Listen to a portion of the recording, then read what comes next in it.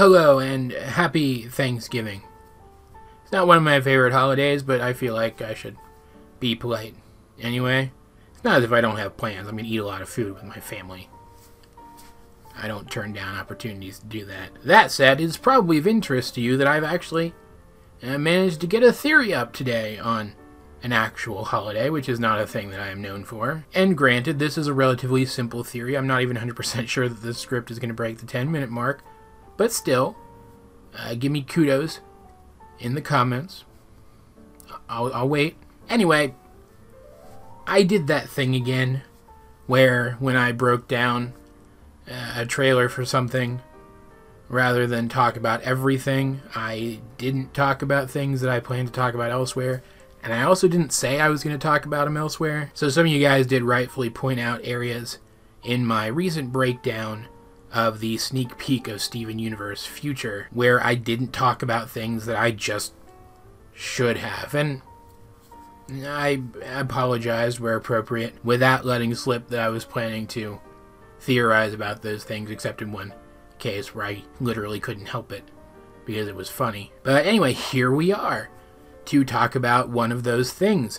The next one will be talked about next week. It'll be a little bit more in depth and also probably more likely to be true. But this is a fun one, and I feel, especially on a holiday, it's worth talking about it anyway. First of all, I just want to reiterate the stuff that I said in that trailer breakdown about this character right here, who I have theorized to be a genuine rose quartz. There is another possibility for what kind of gem she could be. There's also a gemstone called pink quartz, which is exactly what it sounds like. But first of all, I guess some people don't actually acknowledge it. They just consider it a different variety of rose quartz, even though it's literally not, because different things make it pink than make rose quartz pink. But if you do go by that, if you do assume that pink quartz is just a different variety of rose quartz, then rose quartz is the only pink quartz. And this character is definitely an uncorrupted quartz. Like, she was clearly corrupted at some point. She has horns, and gems don't typically have horns. She's got that splotching on her body, but some gems have similar patterns on their bodies, so that doesn't necessarily mean she was corrupted at some point or another, but the horns definitely do, and the corruption explains the splotching of her skin as well. And I said back in that trailer breakdown that it's very conspicuous that she not only has clothing which seems to resemble Pink Diamond's clothing, at least a little bit, but she also has a navel gem just like Pink Diamond, aka the OG Rose Quartz. I know I'm that guy who's been pushing this entire time for the theory that the bubbled rose quartz gems on the human zoo aren't real, that they are false gems that Pink Diamond created to cover for her false identity. And if this character is a rose quartz, then that means at the very least that theory is partially untrue.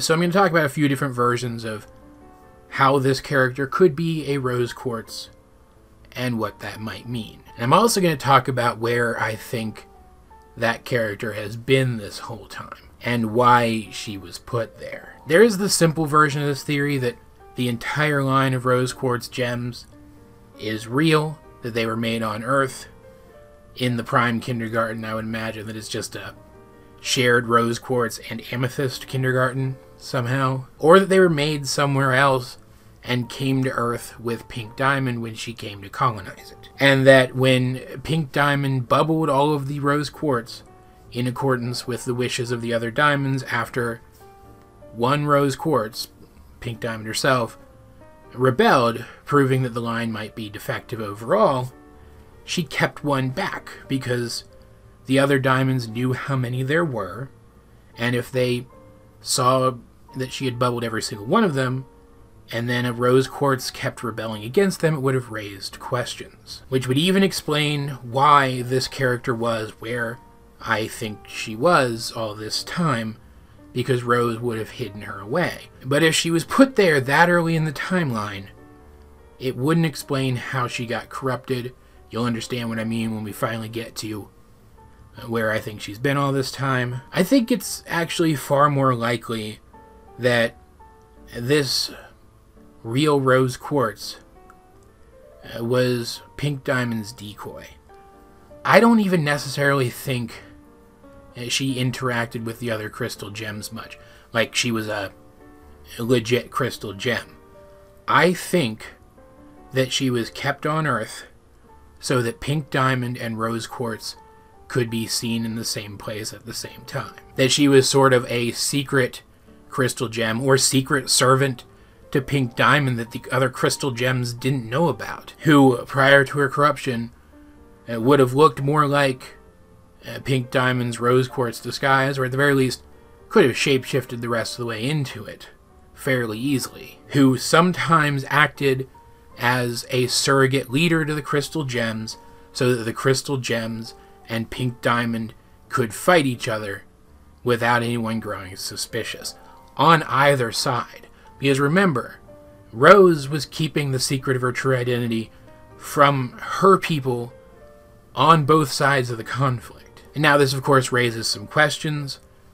For example, why did Pearl shapeshift into Rose Quartz to shatter Pink Diamond when they had this decoy Rose Quartz ready to do it? And I think the answer to that is easy. First of all, we know that there was fighting going on before Pink and Pearl stepped out of Pink's palanquin to enact the plan.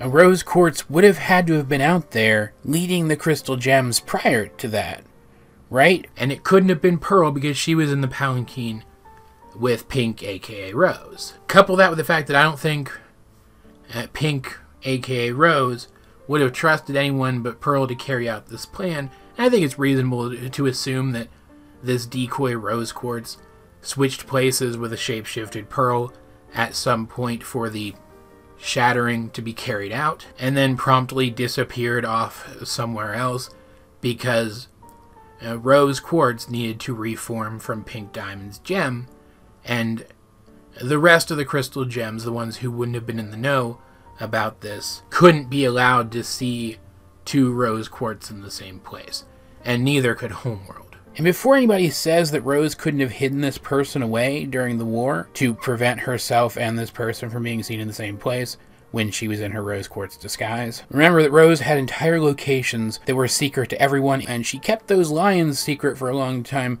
too, and this wasn't a lion, this is a person who would have been able to follow her directions and was probably programmed to follow her directions. This doesn't necessarily mean that all of the Rose Quartz that are bubbled at the zoo are real. Pink Diamond could have just straight up created a single Rose Quartz that was real using her diamond powers to act as her decoy, and the rest could just be fake blank gems. So the theory that Rose Quartz isn't real could still round out to be true overall. But I do think, at the very least, one does exist. And I think that Steven insisting on unbubbling the Rose Quartz at the zoo, because it does look like we're going back to the zoo, might be what leads to him discovering the real Rose Quartz. You may have picked up on it as I was describing what I think might have happened, but if this person was sort of a decoy for Rose, it seems impossible to me that at the very least Pearl wasn't in on it. And Pearl is trying to be more honest with Steven now, so if he goes to unbubble those other Rose Quartz, that would remind her that there was a real Rose Quartz somewhere, which might lead Steven to discover that real Rose Quartz, who had been corrupted in the corruption attack, just like every crystal gem who didn't start out this show as a main character, who Rose then sought out, poofed, bubbled, and hid in a special place to prevent the rest of her crystal gems from learning that there was a Rose Quartz, even just a corrupted Rose Quartz still on Earth, calling her disguise into question. And knowing Rose, I think this very well could be a person who she never intended to let out of their bubble, since this is a person who was corrupted anyway. It's not like they were her old friend or servant or whatever this Rose Quartz was to her. anymore. They were a dangerous animal. So it's not like she would leave their bubble out in the open in a special place. I think she would keep it locked away, perhaps in a chest. We don't know for sure if this is true, or at least at the very least, I couldn't find a definitive statement as to whether or not this was true, but the rumor is that some of Steven Universe Future is going to take place before the movie, and then the rest of it is going to take place after. If that is true, then I firmly believe that in those before the movie segments, we're going to learn why the chest was open in Lion's Mane in that one scene that we saw inside Lion's Mane. And I know if Steven pulls this real rose quartz out of there and brings the other diamonds together to help him heal her before the movie, that calls into question why we didn't see her in the movie. But there were other things called into question in the movie that were not explained in the movie, so that's reasonably fine, I think. And frankly, I can't imagine where a real rose quartz could have possibly been if she wasn't in the chest, because you think somebody would have seen it in the burning room if it was there, the gemstone of this rose quartz, if it was there. And at this point, it's pretty well accepted that they've gotten all the corrupted gems roaming around on Earth, and she had to have been on Earth for the corruption attack, because she was corrupted, so she can't be one of the bubbled rose quartz from the zoo. We know that the bubbling of those gems happened before Pink's supposed death, and the corruption attack happened after. So frankly, she had to have been somewhere super hidden, super secure probably, because another rose quartz being on Earth in any form would have called Rose's disguise into question, even if the rest of the stuff I've theorized in this video isn't true.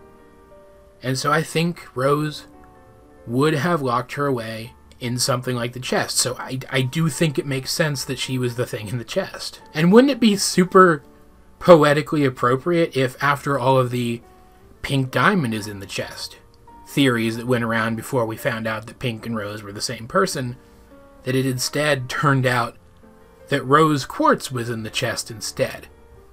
Like, how epic would that be from like a meta standpoint? I really hope that this theory turns out to be true in one form or another. I'm looking at my record timer here, and it went on a lot longer than I expected. This video did. So I'm going to call it quits here. I did ramble a little bit, so that explains it. But I am going to call it quits here, because I don't really have any more to say. I am going to refer back to this theory in next week's theory, and I fear that if I ramble much longer, I'm going to start talking about next week's theory and ruin it for you guys. So, what did you guys think of the theory that I presented today in this video? Let's get a discussion going in the comment section down below, or over on my Discord, link in the description. And just to get your thought juices going, if you disagree with me and you don't think that this supposed rose quartz was what was in the chest, then what do you think was in there? I'm really curious to know. But either way, this has been AJ22, and I will talk to you guys later.